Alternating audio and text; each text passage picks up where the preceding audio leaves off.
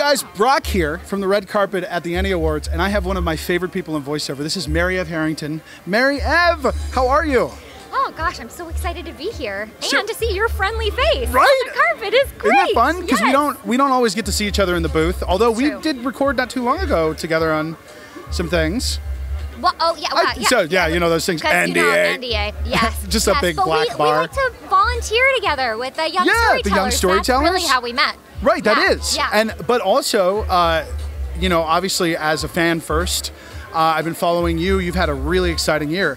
Not only were you nominated for an Emmy earlier this year, now you're nominated for your first Annie Award. And now here we are. And here we are. So you're nominated for Tilly Green on Disney Channel's Big City Greens. Yeah, so I thought it'd be kind of fun if you wouldn't mind. Sure. Tilly is a very, how would you describe her as a character? She's the real oddball, quirky, big sister of Cricket Green, the lead of the show.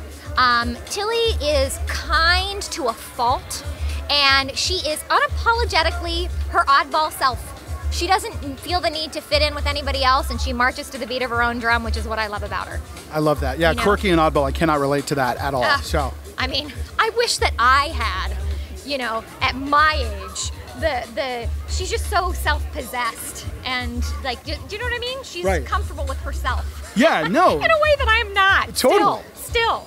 Well, so these events are always interesting because you get people who, a lot of us spend times recording in booths or behind desks, and we don't get out a lot. True. So a lot of people get all dressed up, and there's a lot of tension sometimes. So I thought it might be kind of fun.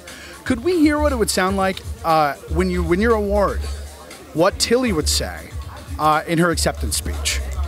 All right, well, hello, the residents of Big City. I'd like to thank first and foremost my family, Papa, Mama, Grandma, Cricket, all the pets. I could list them, but we'd be here for a while. Specifically, though, Melissa the goat for your incredible emotional support. And, of course, all the sewer rats of Big City. You'd have, that's like way back, like the second episode. No, that was great. No, that's awesome. So yeah, I think that's what she'd say. Tilly's very, very connected to her animal, so I feel like that's who she'd say thank you to. I love that. Well, Marieve, thank you so much for taking some time with us. It's so good to see you. So good to see you, and good luck tonight. Thank you so much.